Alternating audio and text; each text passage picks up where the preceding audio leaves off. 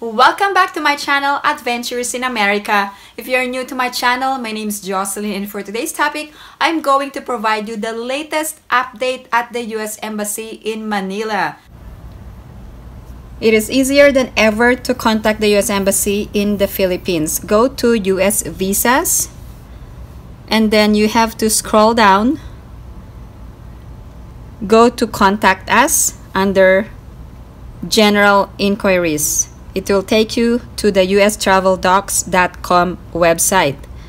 They have now improved the customer service for visa applicants. So I'm going to show you how to use this feature so you can contact the US Embassy in Manila. Okay, you can use the live chat, but you must enter your full name and email address. So I'm going to show you how to do this. Just click on live chat. It will ask you for your full name and email address. Once you've entered the information, it will direct you to the chat feature. You can send your message either in Tagalog or English. You can type the message here, and on the right side you can click on the icon on the right side, or you can attach a document. Another way of contacting them or by checking the visa application status is by entering your passport number. You can track the passport which is ready for pickup, or any other status for your passport. Okay, if you scroll down, there is also an option to send an email regarding the passport status. So make sure that you follow this instruction. You must use the email address and enter a valid passport. So do not include any other text in the body of the email, including signatures. You must provide your first name, last name, passport, date of birth, and email address. Another way to get information is to click to talk. So this will allow you to reach a customer service representative via email. Another important update is regarding non-immigrant visa priorities.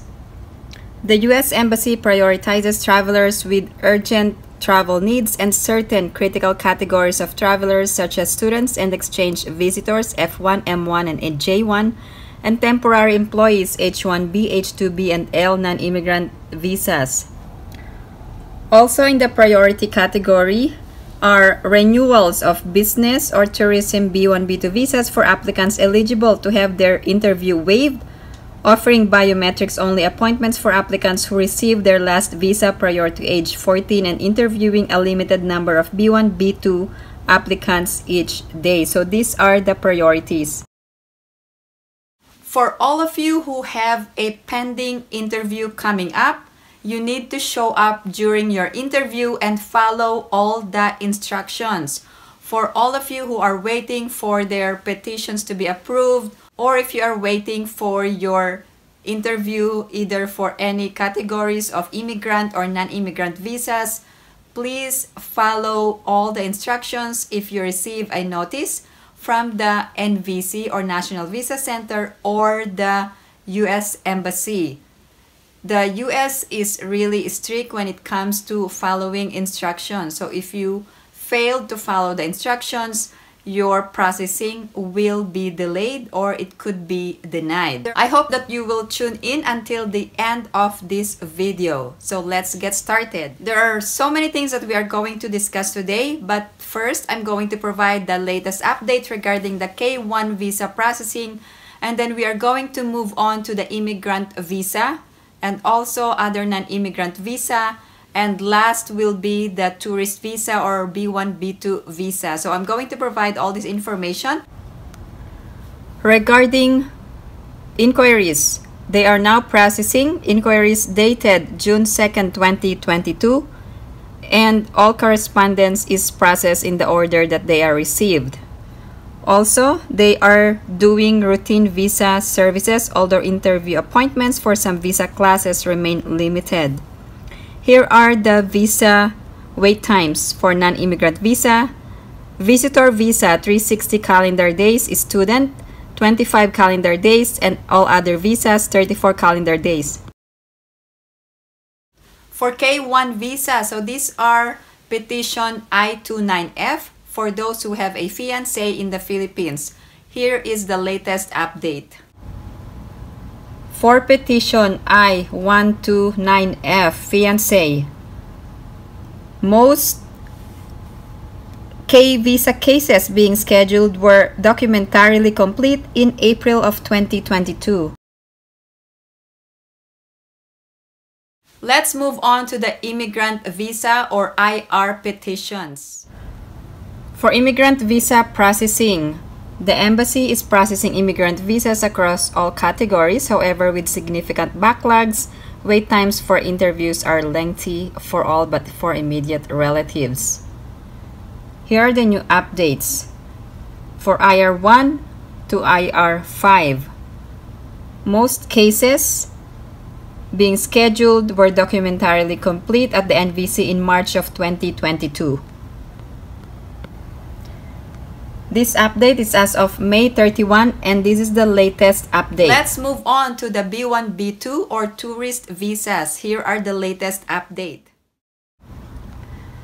For B1, B2 renewals or tourist visa renewals, the interview waiver is still available until further notice. Expiration must be within 48 months as announced on December 2021. So you need to count back 48 months before expiration.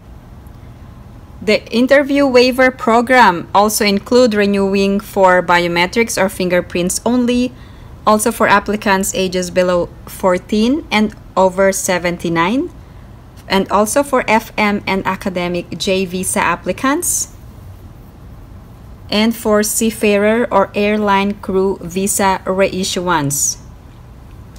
For employment visas, here is the latest update.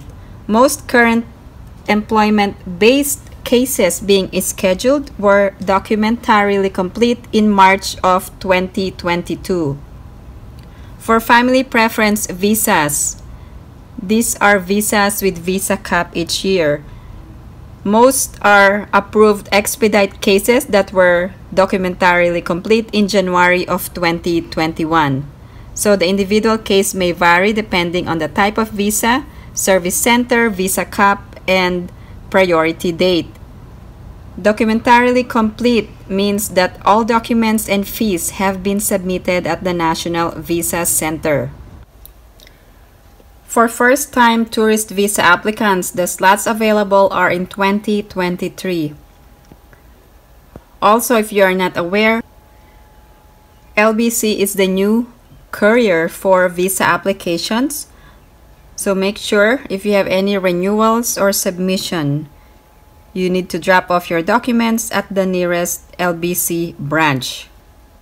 If you have any other questions or comments, please post them down below and I will get back to you as soon as I can. Thank you guys for supporting my channel. I hope everyone is staying safe and have a great day.